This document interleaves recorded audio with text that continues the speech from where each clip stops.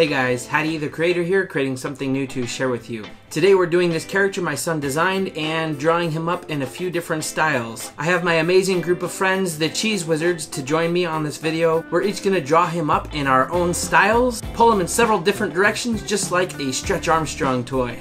Now stretching fun farther than ever before. He bends. Stop, evildoers! Please stick around to the end to see all of the different versions of this character. I love doing these, my sons love watching them, so let's jump into it and start doing some concepts. So how I like to do these is to draw a few different concepts up and take them to my son, the art director, as it is his character design after all, and let him choose which one he likes and which direction to go. So far, I have never had them say they didn't like any of them or have them change them too much. I'm still waiting for the day that my son says, hey, these all suck, do this. Or try again, Dad. One of these days it just might happen. So I'm just trying to be really loose and fluid with these designs, kind of do something that's a little bit different in each one, take them a little bit different direction, and just have fun with it. Do my best to just give him a few different options to choose from and see if I pique his interest and get the direction that he was thinking when he originally drew the character up. Like for this last one, I imagined this shape on his head to be a mouth instead of a visor, which I was doing for all of the other drawings. So here I am with 4 different options. The first one is kind of really similar to his initial drawing, and number 1 and number 3 are pretty much the same, except for number 3 kind of has some more comic booky proportions, big old muscular legs and arms. And then number 2 is kind of like a ninja. The things on his head are kind of looking chicken-like. And number 4 is a big jolly fatso creature instead of a guy with like a motorcycle helmet looking thing. My favorite is number 1, I think. I kind of like to keep the proportions similar to what they did in their original drawing. I think it makes a cool looking character, but I don't get to choose. So in the morning, I'll grab my son before he runs off to school and see which one he chooses. So my son chose number 2, which is kind of like the ninja-ish looking character. I thought that was fine because I think his pose is a little bit stronger. It's a little bit more dynamic. The other guys' poses were just kind of basic, standing there flexing with their magical powers in their hand. And so I'm going to take number 2 and bring him up bigger and draw him out. I don't love how these loopy things on his helmet are looking kind of like a chicken, so I'm going to erase those and redraw them kind of as if they are spikes like on the back of a dinosaur. An herbivore, so they're not sharp and intimidating, they're rounded and cool looking. So that looks a little bit better, I think, and I am going to keep polishing this guy up and doing some line art on him.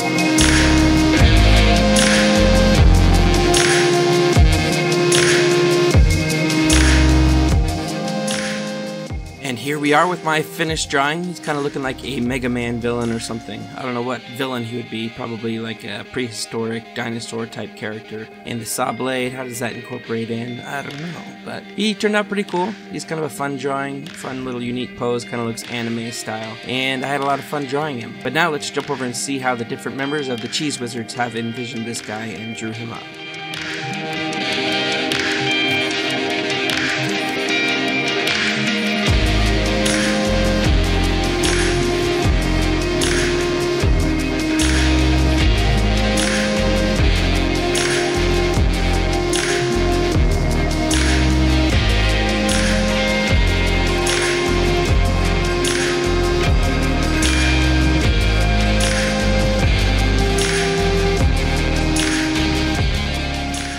This first contribution is by itBroke, and I really like how they took it and kind of accentuated those little green things that were kind of dripping down and made it look like moss. And they kind of turned him into an eerie creature in some sort of basement. I really like the lighting that they did on this. It really turned out to be a fun painting and a cool character with an interesting story. I do feel like this piece tells a story. Makes you wonder what's going on or how this creature got down there, why he's living in the shadows. Maybe he gets hurt out in the sunlight or likes to avoid it. It's just interesting. You could totally write a story based off this one picture.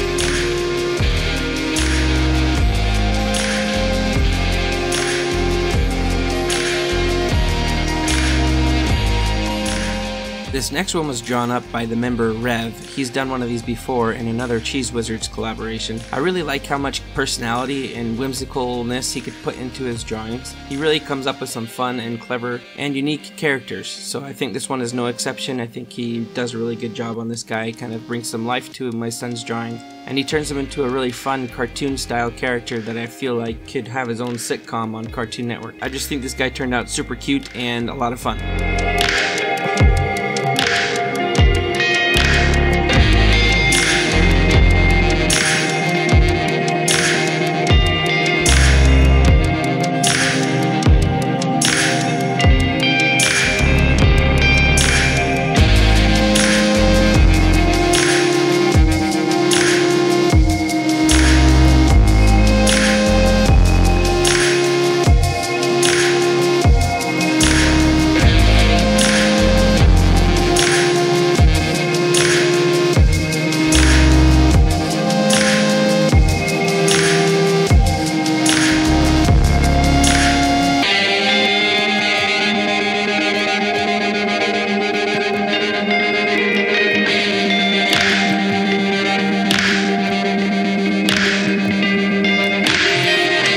This next one is done by RobbieRatTrap. I love watching his process to see how he continually makes adjustments to his drawing as he goes, fixes proportions, pushes shoulders out further apart, angles his head, his arms. It's really neat how he just jumps in and goes for it and makes his adjustments as he goes without sketching, and his artwork speaks for itself. I really love his style, and his finished drawing is just incredible. I love this guy's work. He's also done one of these redrawing my son's arts before with another Cheese Wizards video, and I just always love seeing his contributions. His stuff is incredible.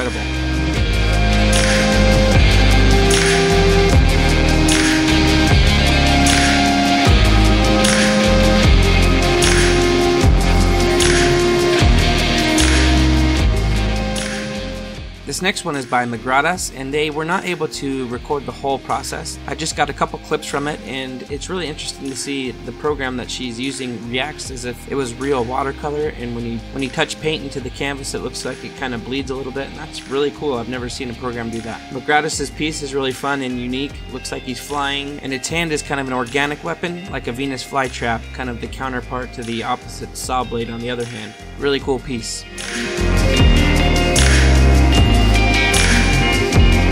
This next one is by Indigo Square, and she has a very clean and calculated art style. It is very cool and symmetrical. She loves working with shapes, and she loves organization. I was running a collaboration once, and I had a few things off-send her, and she let me know about it. She has an eye for detail, and this piece turns out really cool. She didn't have a video to submit, but just grabbed a bunch of screenshots as she was working, so I was able to lace those all together and pretend like it's a video, but you don't actually see the drawing process, just kind of a progression throughout it. And her end piece is awesome. A great contribution. Now these next few were not able to do screen recordings of their progress and process through their drawings, whether it be hardware limitations or time constraints, so I'm just going to show their finished pieces. On the left we have a very fun piece by Doodle Squad. It's kind of a fun frog-like character. He brings a smile to my face. Even though he's got a saw blade for a hand, I'd still give him a hug. And on the right here we have a awesome chicken ninja by Surccetin. He looks like he's bursting out of an egg and he's ready ready to kick some booty. Both awesome pieces. Very cool and unique takes on this character. And here are all 8 versions of this character that we all drew up from my son's original down there in the bottom left-hand corner. I think this is a new record. So 9 different versions of the same character. It's always fun to see how different we turn out, and they are all very cool. You can tell that they are all based off of the same drawing, and it's just so awesome to see how many different ideas people have from this one drawing and how they interpret it. These are always a lot of fun to do. I just love the different versions and the different artist styles. I love collaborating with different creatives. It's like a computer. You put input to a computer and you always get the same output every single time. It's just designed that way. But you take an artist and you give them some input, and every single different version that comes out is always unique and always different. It's kind of interesting how each artist is like a sponge. We gather inspiration from different artists and different things that we see. Movies, books, TV shows, comics, other artists. We're really the master thieves. We take little bits here and there and turn them into our own unique styles, and that's just how it works. There's no shame in it. So long as you aren't just copying and passing it off as your own, that's a no-no. You do that and you stink. Thank you so much, Cheese Wizards, for joining me in this collaboration. There's some links down below in the description from the different Cheese Wizards Instagrams and other accounts if you want to check them out and see more of their artwork. They are pretty fantastic. Also, next month, we the creators, the Discord group that I started, will also be doing one of these, redrawing one of my son's drawings. You are welcome to join that if you like and showcase your artwork in the video. All you have to do is join the Discord, we the creators. Link is down in the description, and I'd be happy to show your version of my son's design in that video. This is Haddy the Creator signing out, and I will catch you on the next video.